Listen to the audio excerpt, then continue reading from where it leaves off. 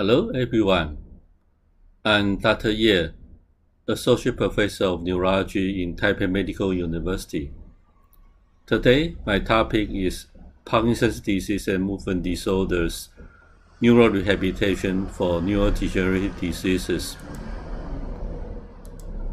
The learning objective, including the clinical feature and the management of Parkinson's disease and the common movement disorders, and the neurorehabilitation principles. A neurologist takes care of the stroke patient, epilepsy, headache and pain, and one part is neurodegenerative disorders including dementia, Parkinson's disease, movement disorders, and some genetic disorder affecting nervous system or functions. There's an increasing number of neurodegenerative diseases in aging population. For example, the Alzheimer's disease increased greatly in aging society.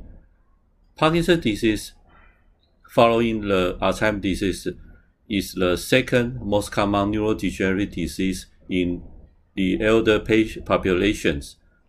About 0.5 to 1% of the population aged over 65 years, increasing to 1 to 3% of the population over 80 years of age. The lifetime risk of developing PD is 1.5%. When we approach a neurological patient, we always consider three questions.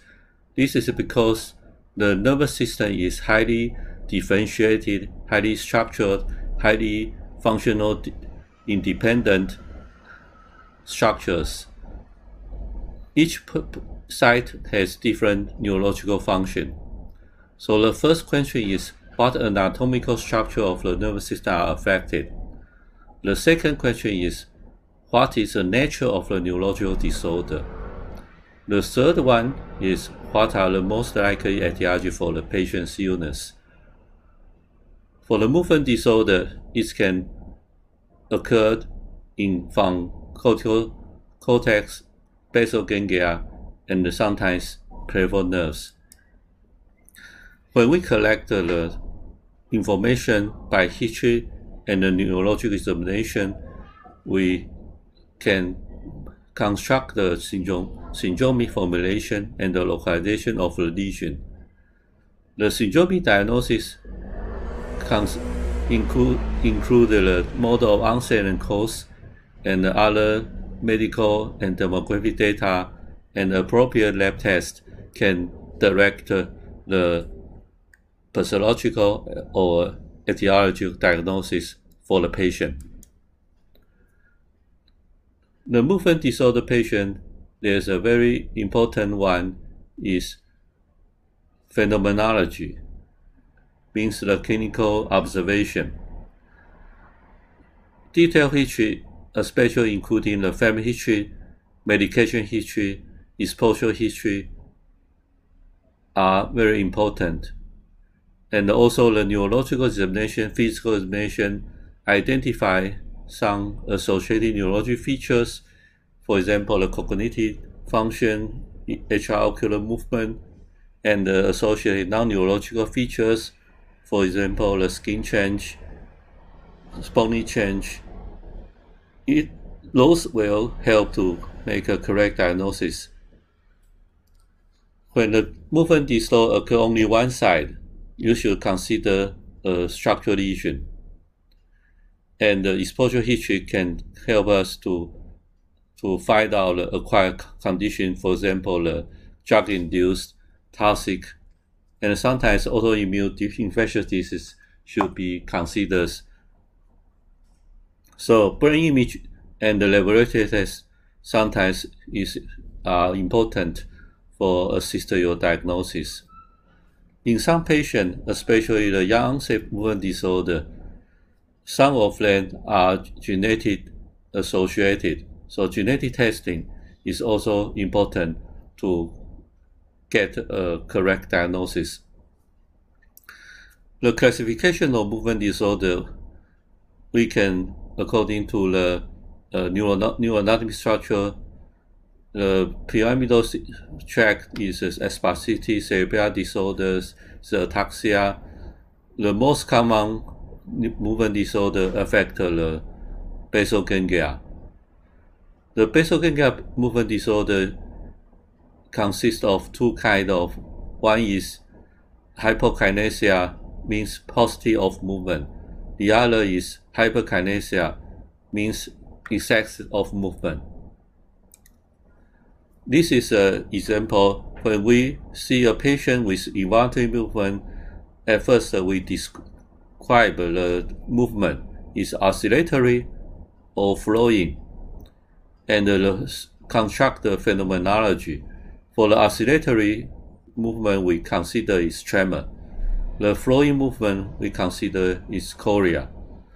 Then we, according to the history, family history, and other laboratory tests or image data, we make a diagnosis of essential tremor or Huntington disease.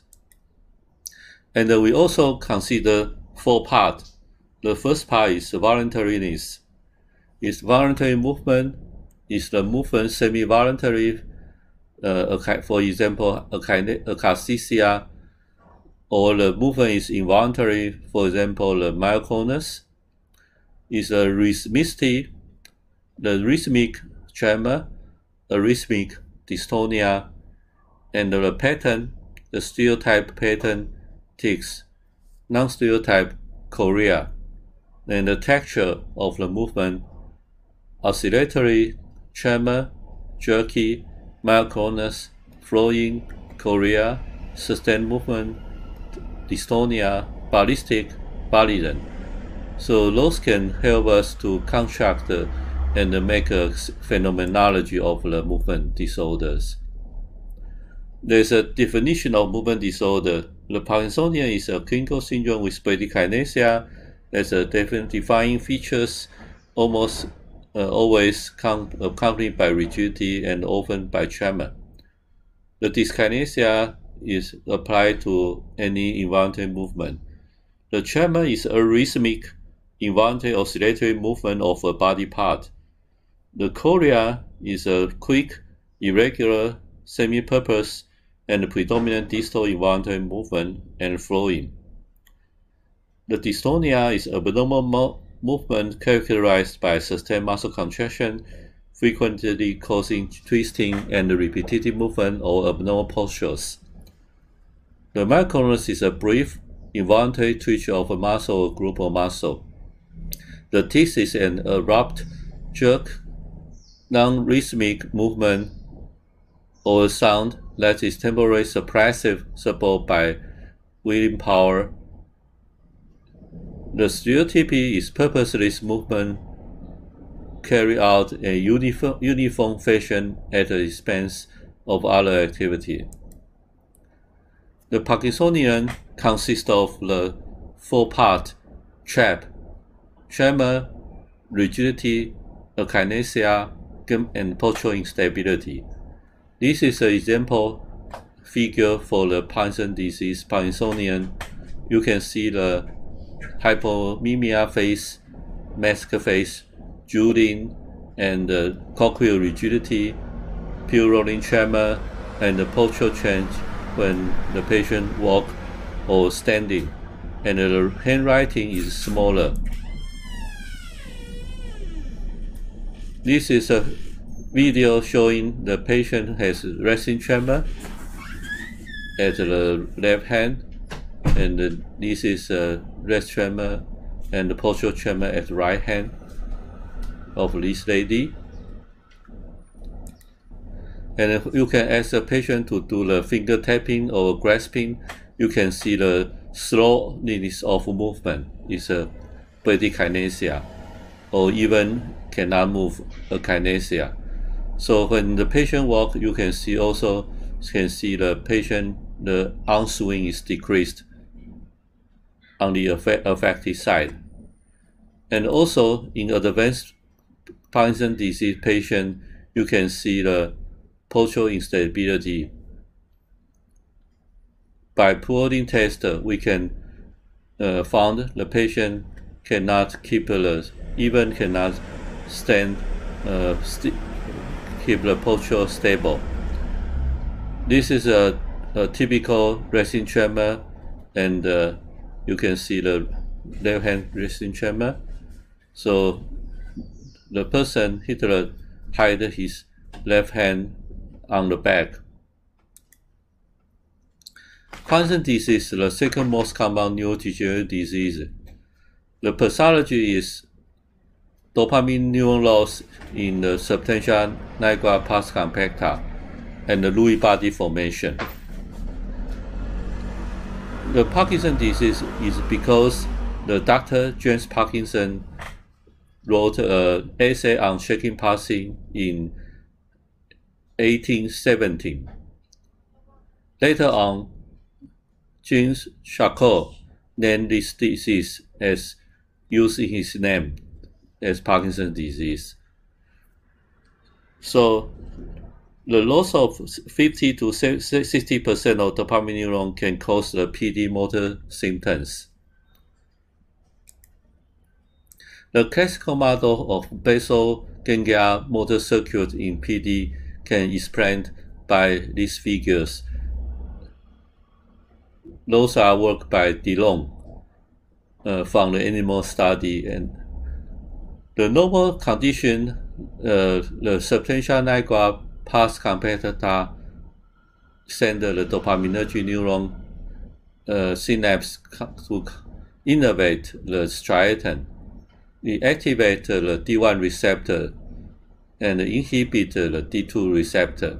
So the D1 receptor is through the direct pathway to modulate the global spadus passing into GPI activity, and the D2 receptor through the GPE salami nucleus to modulate the GPI activity. The summation of the effect send to the signal to the thalamus, then finally to control the cortical motor activity. When the Parkinson's disease, the substantia nigra pars compacta loss, so the D1 stimulation is decreased, the D2 inhibition also decreased. So the GPI and the activity is increased. So it's caused the disinhibition of the thalamus. So the thalamus resulting in the hyperinhibition of thalamus to cortical projection. So cause the patient presenting the bradykinesia.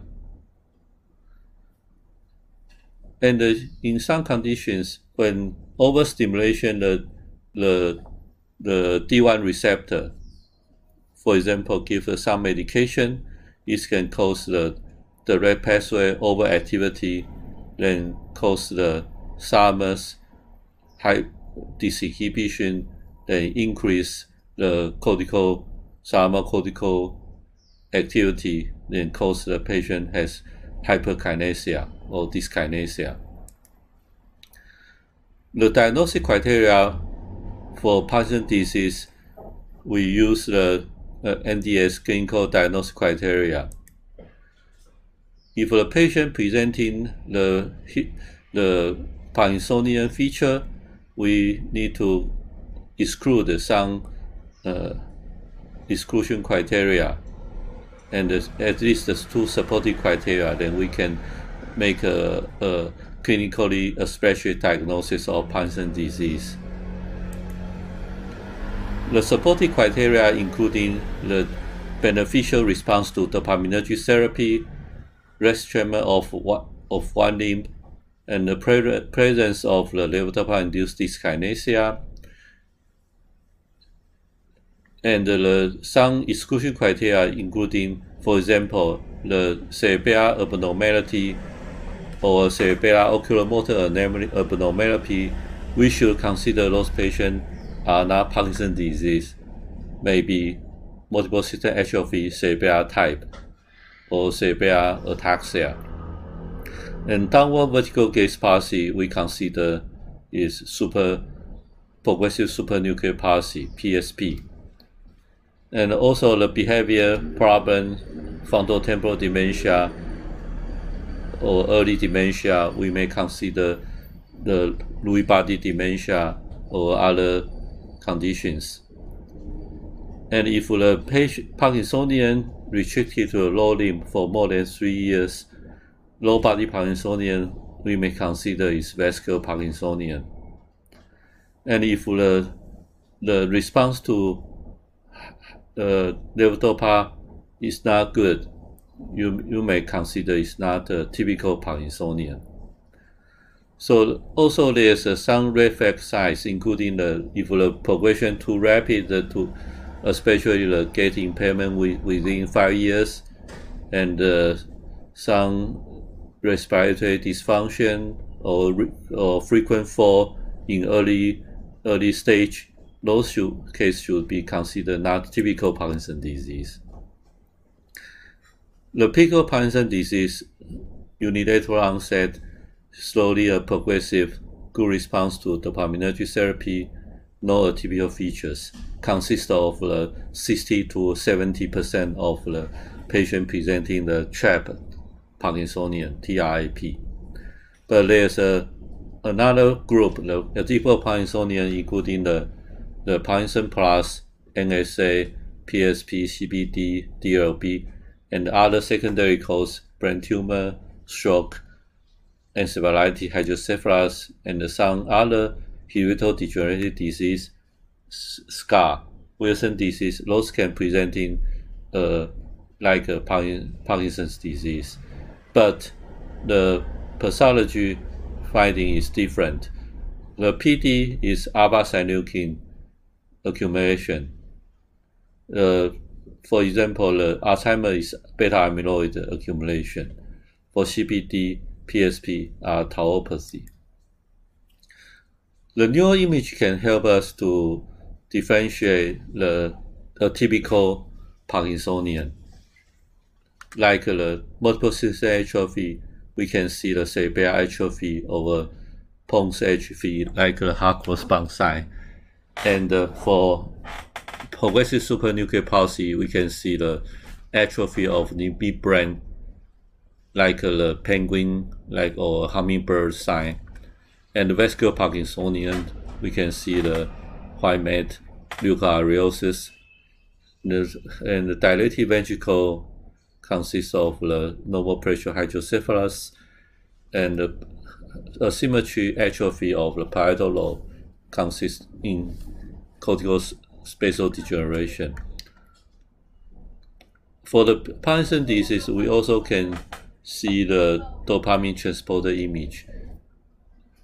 Because the dopamine transporter only is placed on the dopaminergic terminals innervating in the striatum, so it's a good marker to see the nigrostriatal degeneration.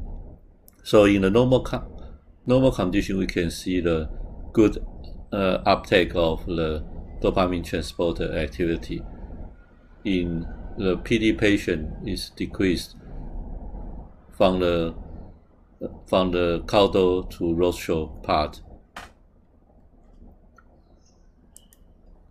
The pathogenesis of Parkinson's disease is interaction of genetic and environmental factors. For the genetic ones, those onset age are younger. For environmental toxin, there's several hypotheses included. So those two factors cause the normal aging deviated to early degeneration of dopaminergic neuron to the threshold for PD, then resulting in the motor dysfunction.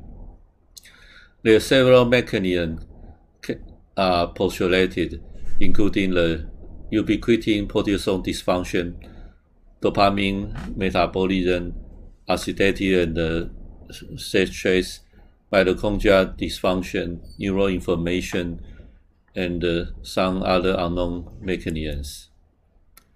The familial PD genes are discovered in the past 20 years. There's more than 20 genes has been identified in those familial cases. The familial cases in PD is about 10%. Some of the genes are autosomal dominant inherited, some are autosomal recessive. But however, there's some genetic variant has been identified in the past 10 years through the GWAS study. The monogenetic Parkinson's disease is not common, but there's a population of the genetic variant has been identified in sporadic Parkinson's disease patients. Those are highlight the possible molecular mechanism of Parkinson's disease. For example, the alpha-synuclein and the NAPT and also LAC2 GBA.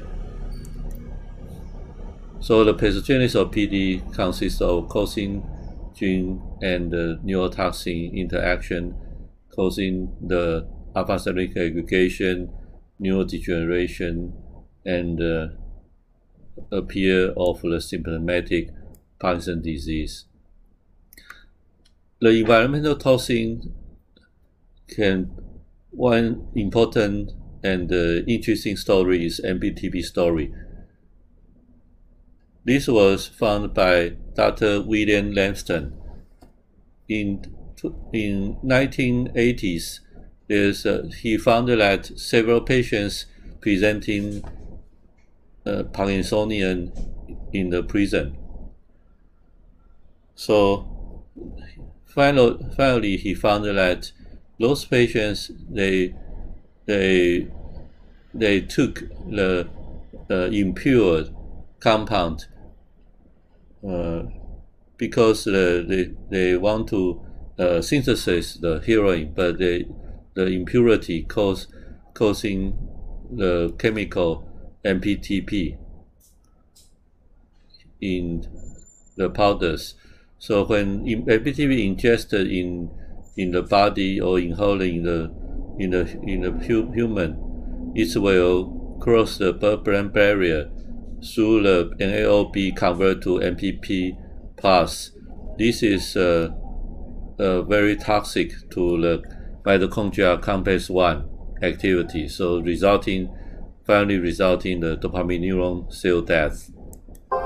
Does he ever speak to you? The treatment of the Parkinson's disease is dated by the 1960s.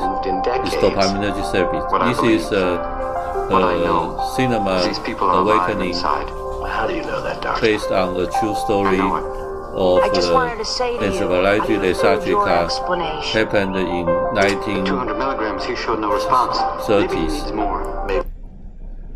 There's two Nobel Prize. One is Arvid Carlson. He found that dopamine is an important neurotransmitter and is important for Parkinson's disease. And the other is William North. He found that transform the aerophone from the chemical. So nowadays we use medication to treat the Parkinson's disease centered by the dopaminergic therapy. We use the levodopa because dopamine cannot penetrate through the blood-brain barrier, so we use the prodrug levodopa. Then levodopa will convert to dopamine in the dopaminergic neurons. And the other medication we can act on the dopamine receptors. The other medication, CONT inhibitor, NLB inhibitor, can increase the synaptic dopamine concentration and activity. So the pharmacology therapy for Parkinson's disease centers on the dopaminergic therapy. However, when we use the levodopa in long terms, is associated with venial and pictus dyskinesia. This is because the brain dopamine neuron progressive loss following the disease progression. So the disease therapeutic window gets smaller. When you give too much levodopa, it causes the dyskinesia, like the Michael J. Fox is actor, famous actor. He played the Back to the Future. And when the drug is not enough, cause the off symptom. So it's on-off phenomenon and levodopa-induced dyskinesia. Those two are suffering conditions in the advanced stage of Parkinson's disease. The progression of motor and non-motor symptoms of Parkinson's disease can be shown in these figures. In some patients, the non-motor symptom, for example, the restless behavior disorder, constipation, hyposmia, can happen before the motor symptom onset.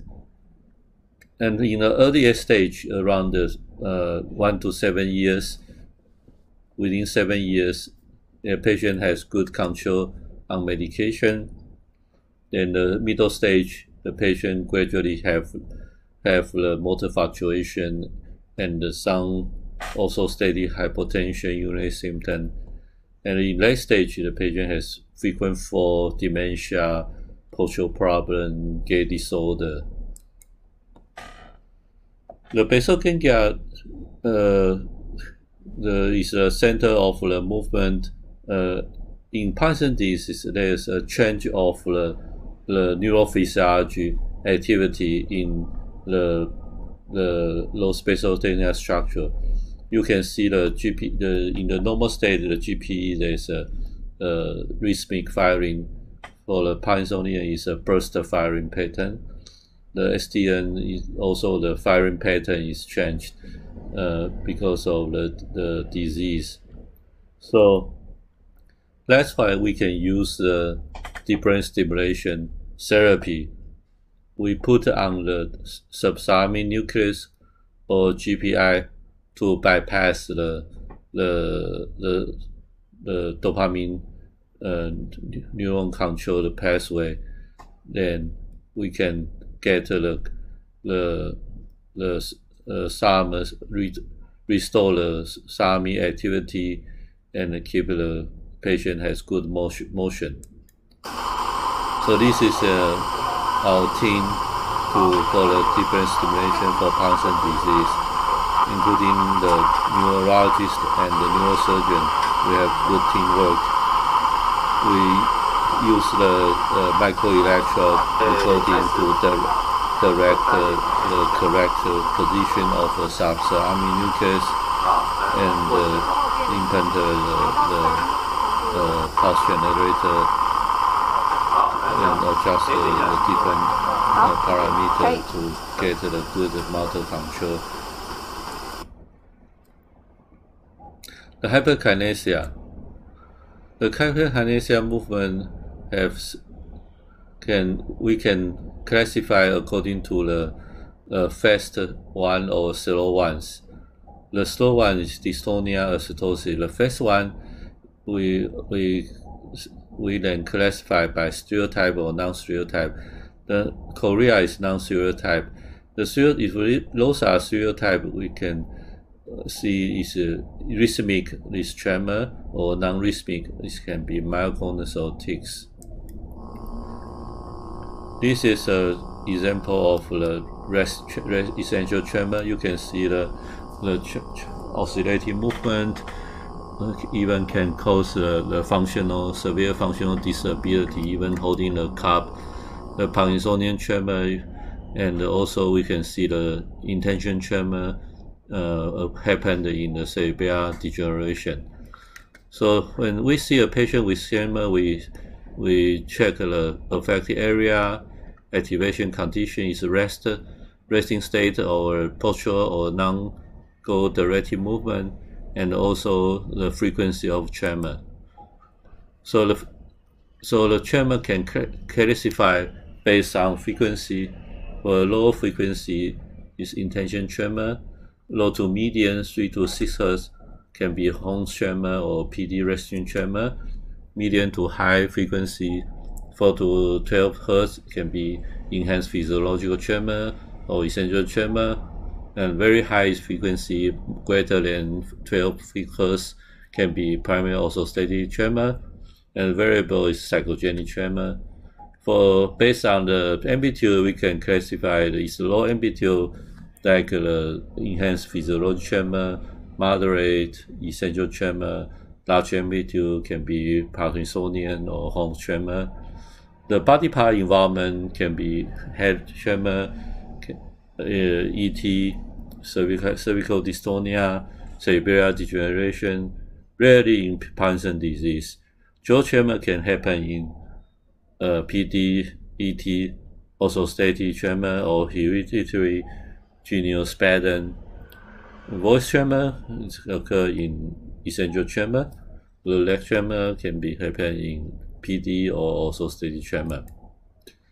The differential diagnostic tremor also can classify by the resting state or action type.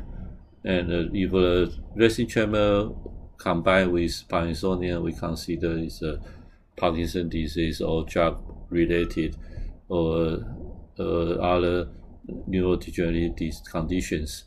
If the resting tremor without Parkinsonian is essential tremor or dystonia tremor or Holmes tremor, we can further classify by the other pictures and the frequency or characteristic findings.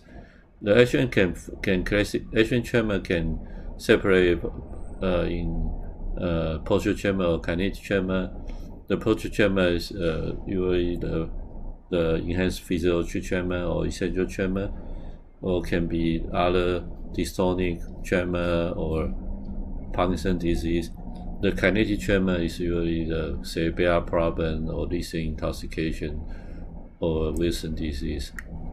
The magnitude of tremor, including the medical treatment, the essential tremor, we can start from the propranolol beta blocker for essential tremor or some enhanced physical tremor or in some hyperthyroid-related tremor.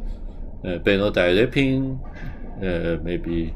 may effective, and in the intractable cases, we can try the primidone or NP-applied drug, topiramate, gabapentin, zonisamide. In surgical treatment, differentiation when NR guide focusation can be used for the intractable drug refractory tremor. The jerky movement or involuntary movement, myoclonus. Myoclonus is a brief involuntary twitch of muscle or group. It can be the sudden muscle contraction, like left panel is a positive myoclonus, or brief loss of muscle tone. You can see the polymyographic recording this when the patient keep a posture, the sudden loss of muscle tone looks like a jerk, but it's a negative myoclonus. It can happen in the hepatic or renal problems. The diagnostic algorithm for myoclonus is shown here. Is an anatomical subject, and sometimes electrophysiology testing is helpful to clarify the different type of myoclonus. For example, the peripheral myoclonus is the short burst, and in the cortical or subcortical ones, we may consider those are medication or toxic agent induced. But for the spinal or peripheral myoclonus, we may need the brain spinal cord image or peripheral nervous system studies.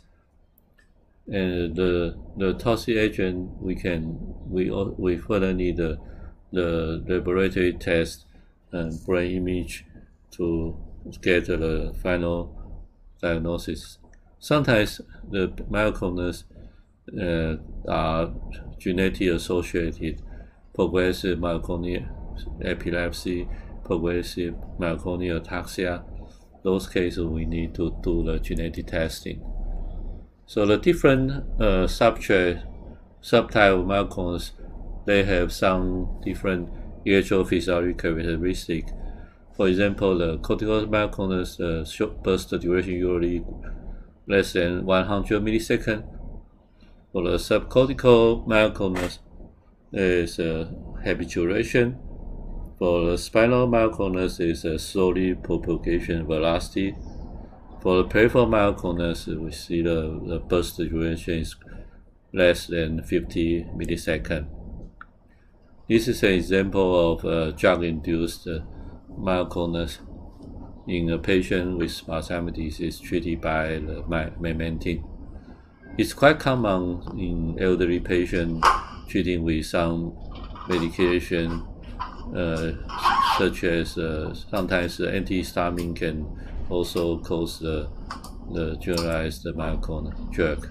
With cutaneous stimulation over the back, the propriospinal myoclonus is a specific stimulus sensitive, and also you can see the spreading of the muscle contraction from the paraspinal muscle to the neck SCM muscle or the leg muscle, tibialis anterior muscle. And sometimes we can see the patient has a small jerk accompanied with the head muscle atrophy. This is because of the motor neuron disease. Motor neuron disease can cause those kind of mini polymyoclonus. The treatment consists of the medication. Sometimes we need to use the clonazepam or some anti-epileptic drug, for example, levetiracetam, valproic acid. Sometimes, in some cases of progressive myoclonic ataxia, high-dose piracetam will be effective. The dystonia is sustained movement or arrhythmia. It's abnormal movement characterized by sustained muscle contraction, causing twisting and repetitive movement of abdominal portion. So this is a generalized dystonia. You can see the affected the head, the neck, trunk, limb, and this is another example. You can see the whole body involvement the trunk. There's a focal dystonia. The lady, you can see the breath pattern, orofacial dystonia. There's a Mage, we can call it. It's also called the Mage syndrome. And this gentleman, you can see the normal contraction of the neck muscle, causing the normal neck movement. Cervical dystonia. Sometimes the cervical dystonia have the sensory trick. When the patient puts his hand on his face, the dystonia gets better. It's a called sensory trick. It's a characteristic finding of the dystonia. And sometimes the dystonia happens when the patient do some specific task, for example, like writing or playing instrument. You can see the task-specific dystonia. Well, the dystonia is hardly to see the neuroanatomy structural change or neuropathology. It is a neural pathway problem, network problem. So when we see a patient with dystonia, the history is usually very important.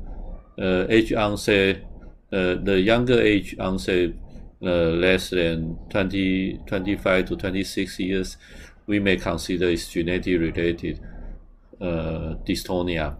And we consider the distribution is a generalized type.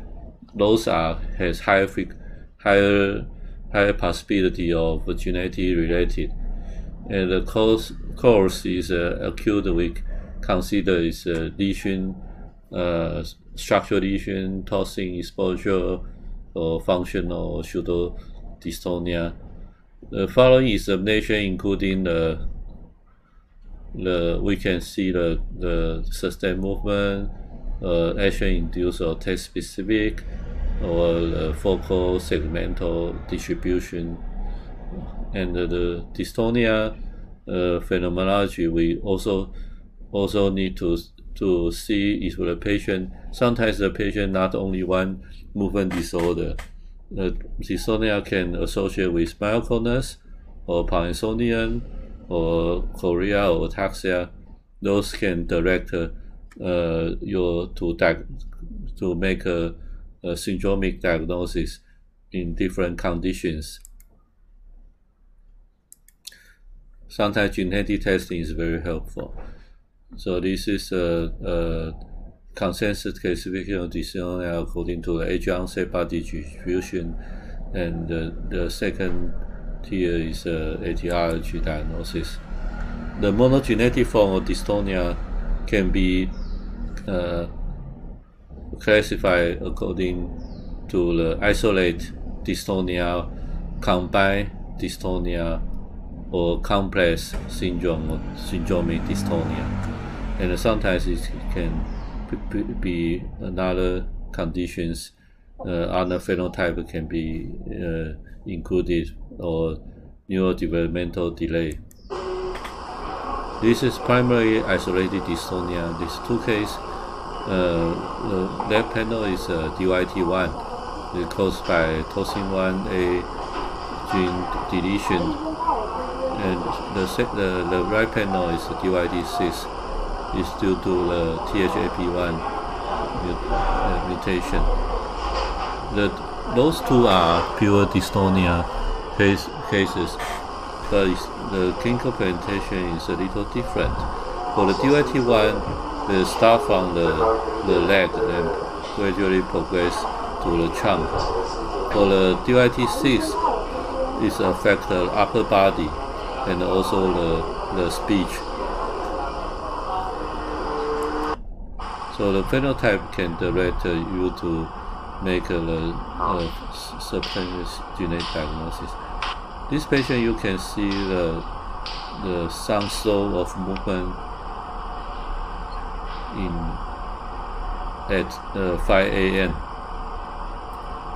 So the patient has the dystonia, also has we saw it's Parkinsonian because by bradykinesia.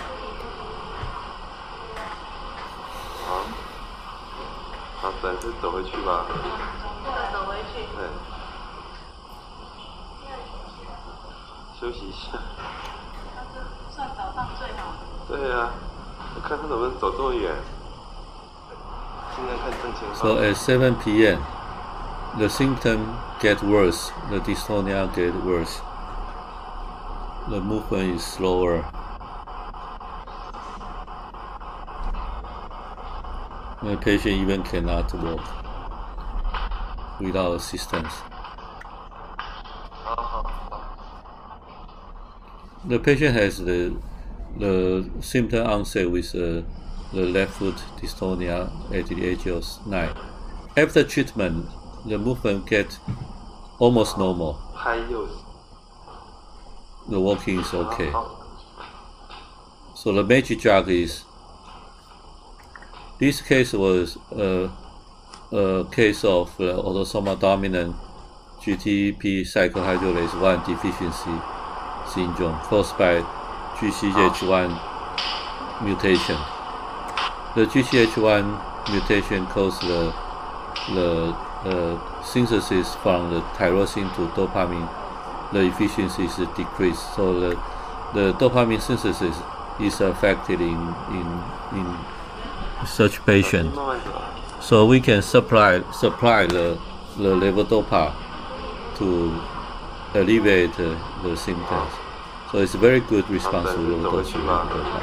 It's autosomal dominant and the diurnal fluctuation. sometimes the dystonia can also associate with some jerky movement. You can see the head jerk. The patient has very early onset, 13 years. You can see the hand jerk. And the neck is cervical dystonia. And when she rides, there's right also have the focal dystonia of when she writing. This case was DYT11 caused by the epsilon sarcoglycan gene mutation because it's a myoclonus dystonia, because the patient has both the dystonia and the myoclonus phenomenology. The sarcoglycan is present in our cell membrane. In the muscle, there's consists of alpha, beta, gamma, delta. In the brain, there's beta, delta, zeta, and the epsilon. So the mutation can cause the synaptic dysfunction. From the recent research, they found that in the mutation of the epsilon DYT patient, you can see the decrease of the calcium signal transduction and change the firing rate of the neuron in the cerebellum and also the cortical GABAergic neuron and the glutamatergic neuron. So the patient presenting with the myoclonus and also the dystonia. And also this patient, this kind of disease has interesting conditions we call it selective imprinting. Because the gene can sometimes one allele can be inactivated by when transmitted to the offspring. So DYT11 patient, they have sometimes they have gene mutation, but there is no symptom because of the imprinting. Sometimes the movement disorder can happen very shortly, the paroxysmal attack, and also we have some triggers factor. For example, this patient, young patient, has this kind of movement disorder very shortly, and when she stand up or start walking, the patient has genetic testing showing the PRT2 mutation. The PRT mutation consists of about half of the paroxysmal kinesiogenic dyskinesia patient. There's some characteristic finding. The male is more than female, age onset around 10 years, the positive family history, and usually good response to oscarbilepin, Tegretol, Dilantin. In a young patient presenting with movement disorder, so you can see the hand dystonia and also some silly smile. And for this patient, you can see the wind beating tremor. For a young patient presenting the movement disorder, always should be check the cerebroplasmin, because the Wilson disease can presenting with the young onset movement disorder, and it is the treatable conditions. The Wilson disease is caused by ATP7B gene mutation. It's an autosomal recessive condition. So if you find a patient with Wilson disease, you should check his or her siblings. And the Wilson disease can this is a copper deposition in the liver and the brain, and also can deposition in the descending membrane. So we can see the clinical picture of the cancer fracturing or brain MRI change, and the liver you can see the liver cirrhosis, hepatomegaly. The genetic spectrum of Wilson in Taiwan, we have conducted a study several years ago, including the 83 Wilson disease patient. The mutation hotspot is exon 8, arginine 778 leucine. This is also is highly prevalent in the Southeast Asia population, including China, the Hong Kong, and also the Japan. The clinical manifestation of Wilson disease, the young onset is the hepatic form is usually happen very early in school age children. 40 to 50% are neurological presentation, and 10 to 25% presenting with the psychiatry presentation. The neurological symptom for the Wilson disease can presenting with dysarthria, gait abnormality, and dystonia like our patient, and this Parkinsonian, postural tremor, dysphagia, choreostosis, seizure, racing tremor.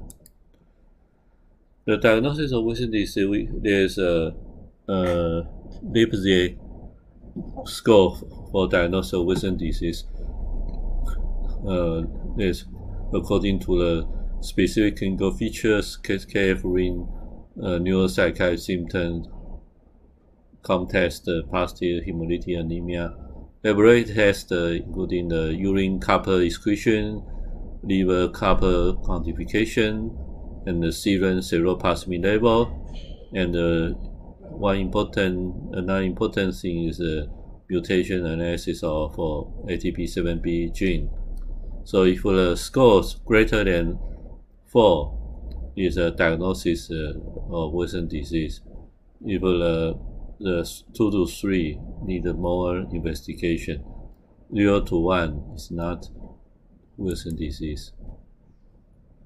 So the ASLD recommendation for the treatment of Wilson disease, we hope to prevention the symptom happen or progression.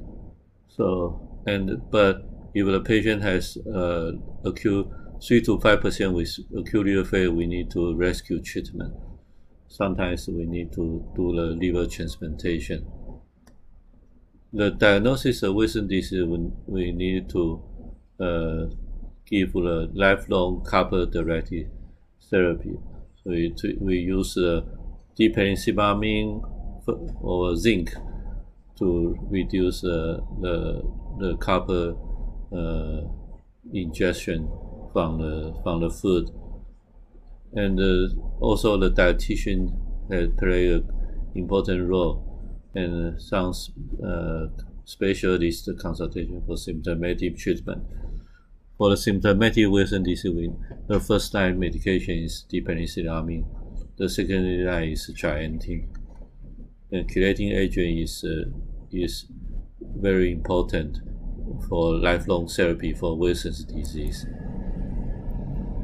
So the neuronal network involved dystonia, according to the previous literature, previous studies, is can be increase cortex metabolism, decrease the connectivity, or reduce intracortical inhibition, so it's hyperexcitability.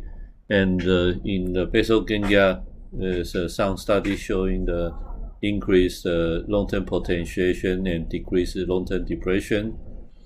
And in globus pallidus, GPI showing the slow oscillation and reduce the neuronal firing, and the GP showing the DRD availability decrease and response all decrease, and the dopamine release also decrease in the striatum. And in cerebellum, there are several studies showing the abnormal firing of and sodium accumulation and alter the cerebellar function. Those another research shows cerebellum basal ganglia cortex construct the neuron network alteration in dystonia. The treatment for dystonia, there's three major neurotransmitter systems are involved. The cholinergic interneuron, and the second is the dopaminergic system, and the third is GABAergic system. So oral medication including the anticholinergic, benzodiazepine, baclofen, dopaminergic agent or dopamine depleting agent, Pdmd, those may be effective for some cases for selective patients. For the focal dystonia, botulinum neurotoxin injection is recommended for cervical dystonia, peripheral experiment, and writer's cramp. And for some patients, generalized dystonia or tardive dystonia, deep brain stimulation may be effective for those patients. Overall, the dystonia treatment must be highly customized according to the different situation and different condition of the patient. So the dystonia clinical diagnosis consists of dystonic posture, dystonic movement, mirror dystonia, and the patient usually have the gesture antagonist sensory trick and the overflow phenomenon. The dystonia genetic can be autosomal dominant, recessive, X-linked, can be isolated, can be combined, Parkinsonian, myoclonus, or other kind of amnesia. Then the mitochondrial disorder can present in this dystonia as well. And dystonia neurophysiology, sensory abnormality, basal ganglia cerebellum, maladaptive plasticity, loss inhibition. Those are the hypothesis of the dystonia neurophysiology. Chorea is a hyperkinetic movement disorder characterized by involuntary, random, non-pattern, slowing, and motor impersistence. We can examine the patient. We can see the movement, grip, and the fly catcher touching. So the patient cannot hold the finger in the table holding. Sometimes if you see the patient has one side of the body, the movement disorder occur one side of the body, you should consider the structural lesion. But in these two patients, when you do the brain CT, you cannot see the abnormal findings. But for the MRI, you can see the contralateral T1 wave image with high signal intensity in the striatum. Those cases can be found in the hyperglycemic patient. There's a hemichorea, hemibarren syndrome associated with non-ketotic hyperglycemia. So the treatment is the sugar control and some symptomatic antichorea treatment. The continental chorea is named by the Dr. George Huntington as a triad: autosomal dominant, inheritance, movement disorder, early dementia.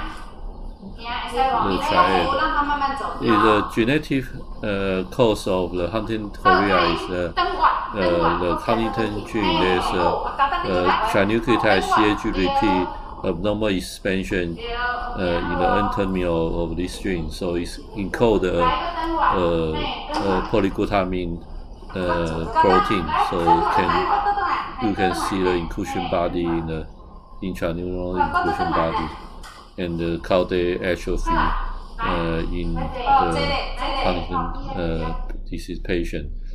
So if the repeat number is greater than 40, the patient has full penetration. But the patient, if the number is between 36 to 40, is incomplete penetration. Sometimes, besides the movement disorder, you should check other conditions. For example, this patient complained of the tongue biting and also the increase the creatine kinase. And the blood smear, you can see the more than 30% of cancer site. So this is a patient of the McLeod syndrome. It's a neural cancer psychosis patient. It's caused by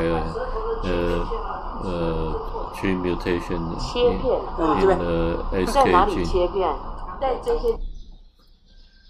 The therapeutic option in Korea consists of pharmacology therapy such as Pdmd dopamine depleter, especially the effective is VMAT2 inhibitor, tetrabenazine. The postsynaptic dopamine receptor block sometimes has other HRP amyloid side effect, and other medication MBIP drugs may be used on selected patients. And specific therapy, for example, the case of non-ketotic hyperglycemia, we should control the blood sugar. For the polycythemia, we need to phlebotomy. Hyperthyroidism can cause chorea. We should treat them. And for Wilson disease, we need to couple reducing therapy. So the multidisciplinary approach are required, including the psychiatrist, rehabilitation, genetic counselor, social workers. For patients with mild and non-bothersome chorea, we may not need to treat the condition. Clip the 1 tics shows a is young man with jerk, relatively minor motor movement tics or involving sound. facial muscles. That's temporary suppressible, He exhibits an increased frequency of eye maybe blinking simple or complex. without prolonged So you can see the blepharospasm, abnormal and blinking, also exhibits facial frowning movements, movements of his snorting, forehead and procerus and muscles, which are sometimes later in the video head jerk increased movement. It's while a carrying out stereotype, rapid movements. but not rhythmic. The ataxia, for the cerebral disease, we have can presenting the following condition. Danish is a pastry like the cerebral hemisphere. So Danish consists of this dialdocokinesis, means impaired alternative movement. Ataxia, nystagmus, intentional tremor, scaling speech, and hypotonia, Danish. So this is a young patient presenting with limb and gait ataxia, onset at 20. The patient is a case of spinal cerebral ataxia type. You can see the dysphagia and non-intentional tremor. The brain MRI can see the severe cerebral atrophy and the brainstem punctal cerebral atrophy. The case is due to the SCA2 gene, the trinuclear repeat expansion, abnormal expansion.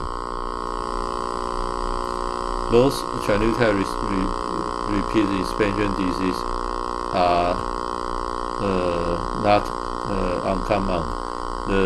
These include if the CAG expansion in the exon, those genes encode the polyglutamine protein. Those diseases can include the congenital disease SCAR 1, 2, 3, 6, 7, 17, and the SPNA and the DERPLA. This is another case of the spinal cerebral ataxia type 3. Is also trinucleotide repeat expansion disease. You can see the dysmetria, and also you can see the abnormal eye movement and the nystagmus. The CAG repeat for this patient is 2178. Sometimes the patient also presenting some jerk-like movement besides the ataxia. This can be progressive. We call it the progressive myocorneal ataxia. One of these diseases is lysosome storage disorder, sialidosis, mucolipidosis type 1. This is due to the NEU1 gene mutation. We have published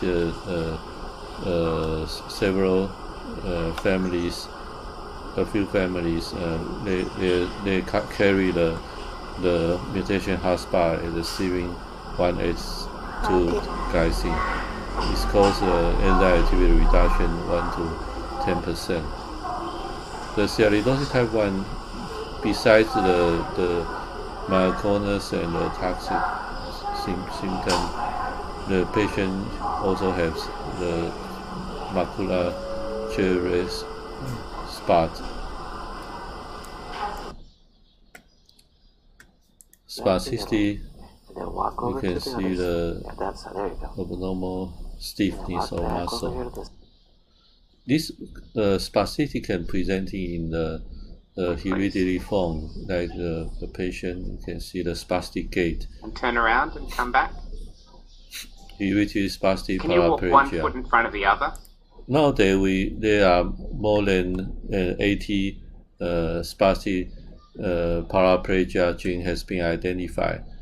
The mechanism including the exon transport, vesicle trafficking, organelle stripping, development and myelination, and the mitochondrial function, and also lipid metabolism.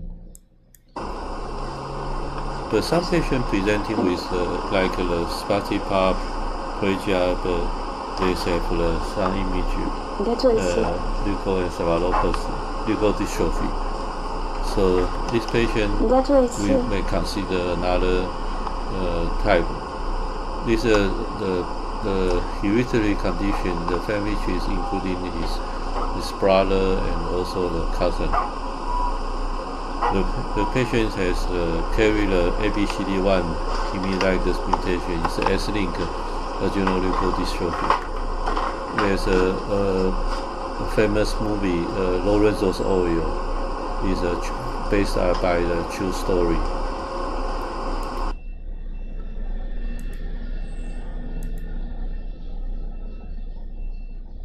Spread your finger out as much. Sometimes the patient has tremor like this. When you do the polymyography, when the patient do the contralateral hand movement, the tremor frequency changed.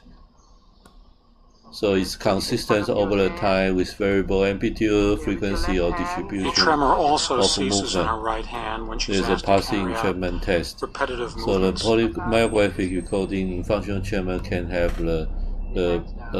can help to diagnose the patient with functional, formerly called psychogenic movement disorder.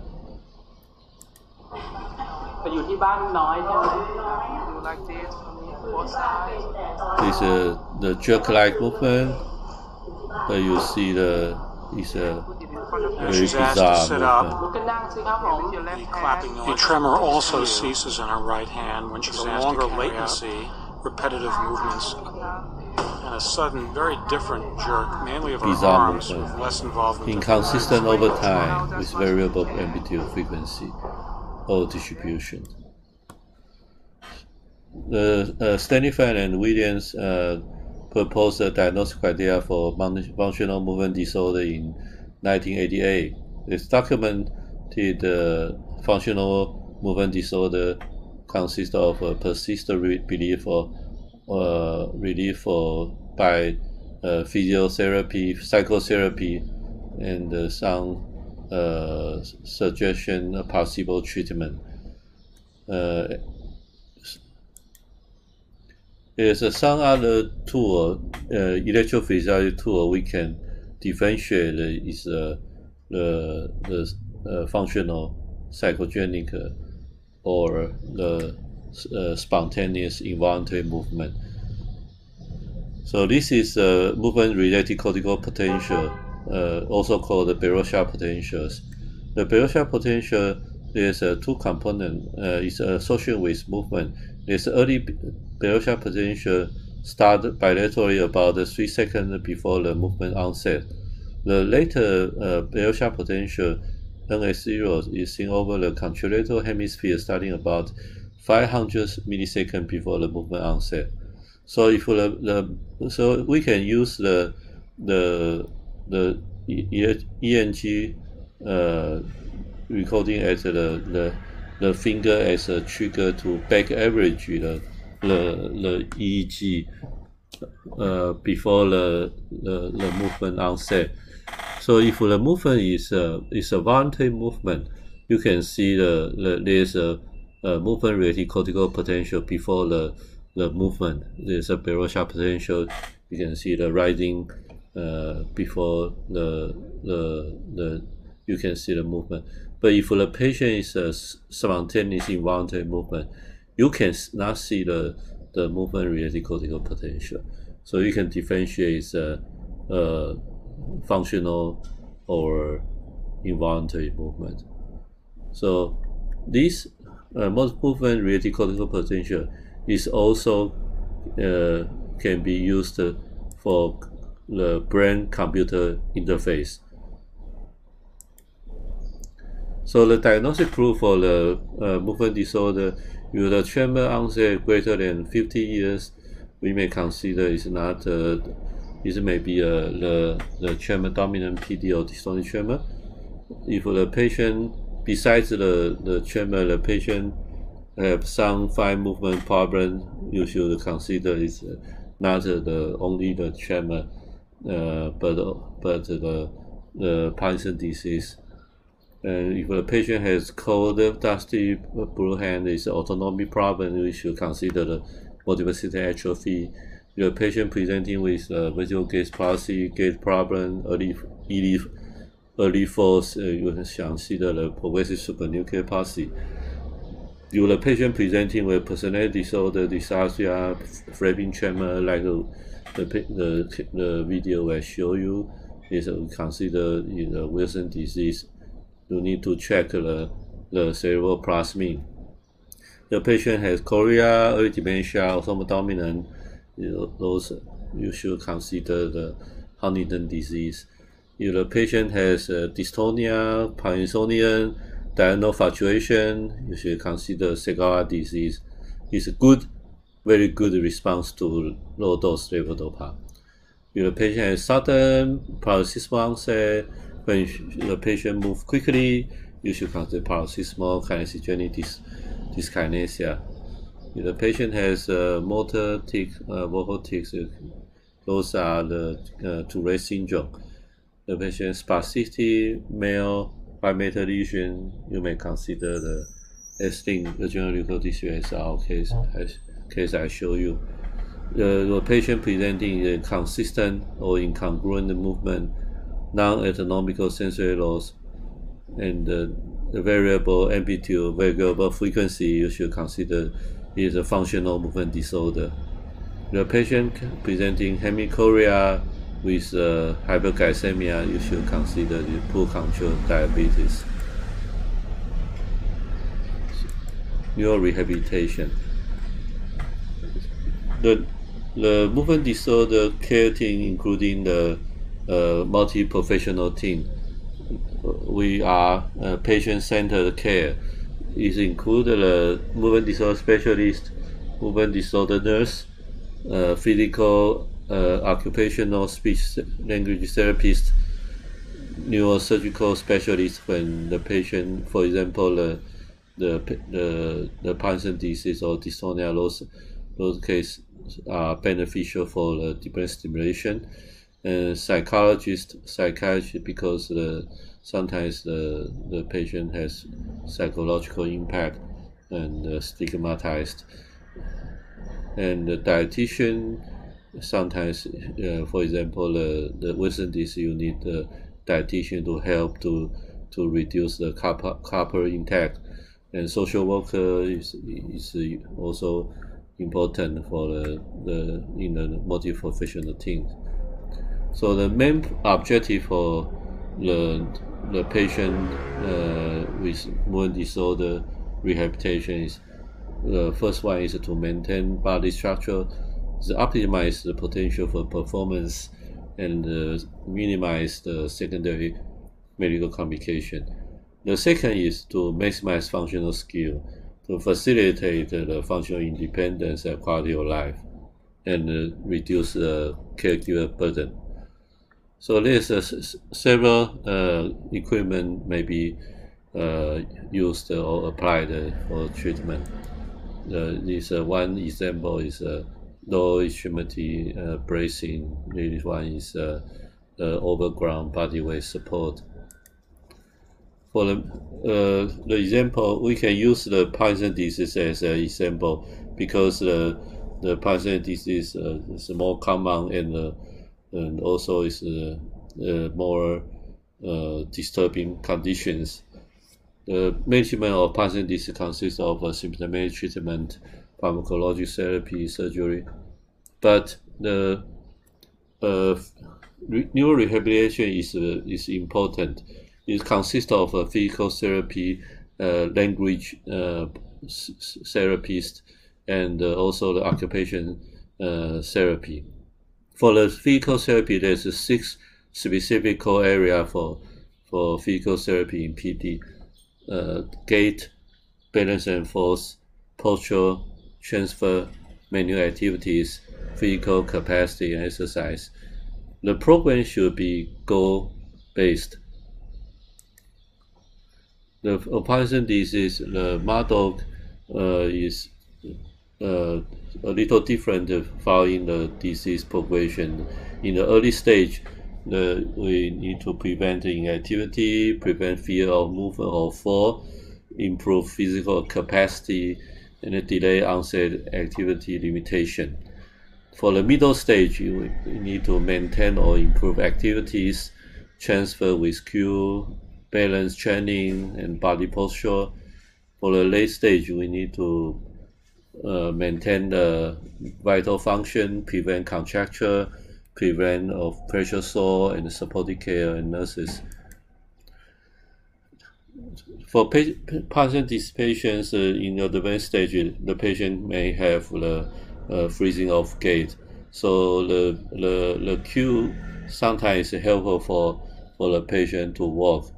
It can be you can use some device. One is the auditory cue. You can use the sound to guide the walk. The other is visual cue. You can use the Google glasses to see the pavement of the road, like the zebra line. The patient can walk, can overcome the freezing of gait on the outside.